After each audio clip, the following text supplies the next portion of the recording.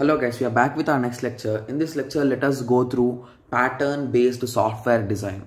Okay, so even like previously we discussed, when we are having any issues or bugs, we will be using patterns to resolve them. Like we discussed about multiple patterns, right? So similarly in software design also we are having patterns. Though the design process of software engineer should look for every opportunity to use the existing design patterns when they meet the needs of the design. So rather than creating a new one, the best option to be using is nothing but the previous patterns or software designs. So assume that you are working in a big company which did some thousands of projects, guys, previously. So sorry, thousands will be a bit lengthy number. So assume that they did almost 10 projects previously. Okay. So the company only accepts the web-based projects, like only websites. So only those projects they'll be working on. Okay. So if you have some common idea about websites, so most of the websites, like around 80 to 90% websites, will be having a particular login page and registration page. So is it necessary, if you got a 11th project in which this is also there, so is it necessary to again design this login page in this way, login in this way, the buttons in this way, everything you need to design again, guys? No. So that will not be a best idea, right? So you already have 10 projects with the same modules, so you can reuse them, guys. So this is the pattern that you will be observing, and you will be reusing the code for the efficiency. So that's what I told. You should always check for the opportunities of reusing the existing pattern designs. Okay, so mature engineering discipline makes the use of thousands of designing patterns. So they will be checking for multiple patterns. Even in some projects, when a student is doing, he will be checking online references, and we will be using multiple modules directly from the internet. So all those things are nothing but based on the patterns and based on the requirements we are doing those things. Okay, so how a design pattern template will look like. So it will be having a pattern name. So that is nothing but it will be having a short name. It will be having the intent.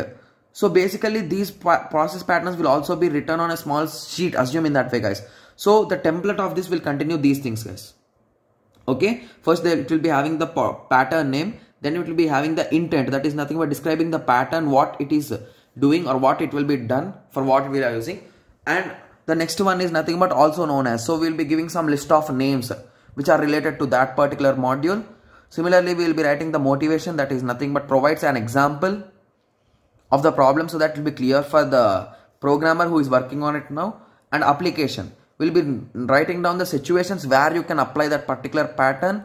And then we will be writing the participate. That is nothing but describes the responsibilities of the classes that are required to implement the pattern. Okay, then we'll be writing structure. The structure is nothing but how or where it should be implemented in a class or anywhere. Okay. Similarly, related patterns. So cross references related to design patterns is also done. Okay, so these are the components in the patterns, guys, in process patterns, not in process patterns, in design patterns. Okay. So using patterns in design patterns can be used throughout the software design. The problem description is examined at various levels of abstraction to determine if it is related to one or more type of patterns. So basically you need to do a proper analysis before selecting a process, guys. Before selecting a proper pattern, you need to do some analysis also. Okay, so you will be checking for architectural patterns. So these patterns define the overall structure of the software. So it should match with your current structure of the software. Only then you can apply. So assume that your previous modules are designed for some other programming language, and now you are using for some other programming language. Will those both, you can use the reference, but you cannot use the same pattern, guys. So that is the reason why you should take care of the structural and everything should be almost the same or the same pattern model. Okay, so indicate relationship among the subsets and components. So define rules for specifying the relationship among the elements. It should also be there. Similarly, design patterns. So these patterns address a particular specific element, guys. Okay, which is being designed. So to be solving a particular problem. Okay, so that comes under design patterns. Similarly, coding patterns. So I told you, right, reusability of the code will be coming here. So these are also called idioms. These languages specifies the patterns, generally implements an algorithm.